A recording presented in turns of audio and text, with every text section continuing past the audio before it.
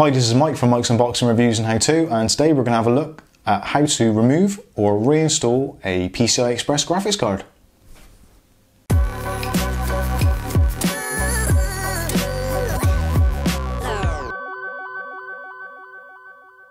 Okay, the tools we're going to need for this job are a magnetic crosshead screwdriver, preferably magnetic, but it doesn't have to be. It will help you in the long run, trust me. We may or may not need to use some side cutters for cable ties, a 8-pin PCI Express power adapter, and a 6-pin PCI Express power adapter. Now, if you've done your homework and you've bought the right power supply already, these two probably won't be needed. But just in case your power supply is slightly older and doesn't have the required connectors, another thing you may need is cable ties. Now, they're not necessarily needed, but if you have got them, you can tidy up your wiring after you've done your job so it all looks nice and clean and tidy inside your PC. So first of all, let's take our cross-headed screwdriver and remove the two case side panel screws and have a look inside. Magnetic tip screwdriver, you won't lose your screws. Put them somewhere safe for when we need to put them back in. Nearly lost it, magnetic tip, saved the day. Again, put this one somewhere safe. So now you can remove your case's side panel. You may need to check your owner's manual to find out how to do this. This one's pretty simple, just pull towards you. Put the case side panel somewhere safe, especially if you've got a side glass or perspex panel, just in case you damage it or scratch it. So now we've got our side panel off, we can remove our graphics card. Now the graphics card is this bit here, and it's normally connected with a couple of cross-headed screws and possibly some power connectors. So first things first, make sure your PC is not connected to your wall socket. This one is not connected to anything, so we don't have to worry about that. But if it's plugged in, please remove your power socket first before you change or move any wires inside your PC. Now, most graphics card power supply connectors have got a push tab or a clip you can just push to remove. So push the tab in and give the connector a little wiggle to remove it.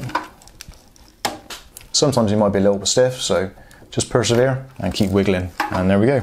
There's the power connectors disconnected. Next thing we're going to do is use our magnetic screwdriver again, and we're going to move the two screws from inside the PC case.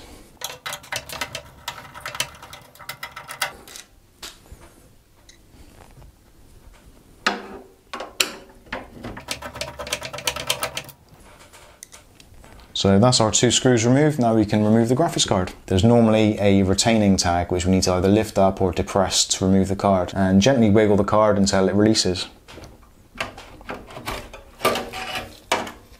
Carefully orientate the card so it comes out of the chassis. And there we go, that's our graphics card removed. Now obviously the installation is the reverse of this process, but I'm going to quickly go through and show you that process. PCI Express port, and line up the PCI Express connector to the port. Also at the same time, lining up the lugs on the graphics card backplate to the retaining back wall. Orientate the graphics card in through the wiring.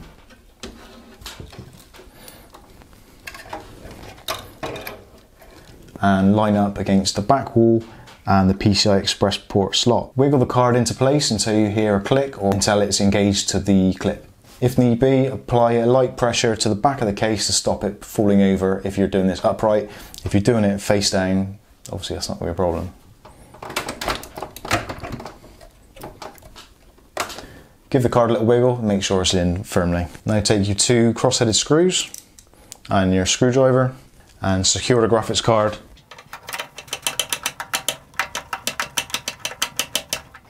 If you've got two screws, it's worth doing the first one not quite all the way tight, just to make sure you can give it a little bit of wiggle should the second one be a struggle to get in.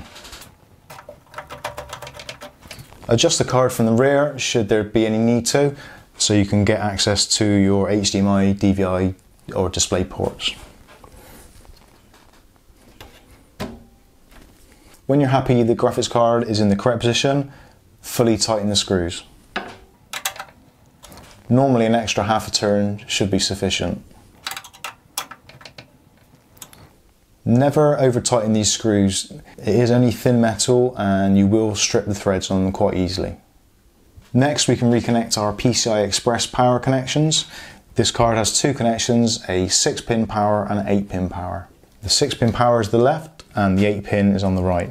As you can see, there's a retaining clasp, so depress the clasp and gently insert. Give a little wiggle until it clicks into place, and repeat the process with your 8-pin connector. Give the cables a little pull just to make sure they're firmly attached. And that's our graphics card fully installed. All we need to do now is replace the side panel, connect up the PC to the mains and the video output, turn the machine on, and then see if Windows will automatically install the drivers. Or certainly you can go to the manufacturer's website, nvidia.com or amd.com, and you can download the latest drivers suitable for your graphics card. So that's been how to remove and reinstall a graphics card. I've been Mike, this is Mike's Unboxing Reviews and How-Tos, and we'll see you again in the next video. Thanks for watching.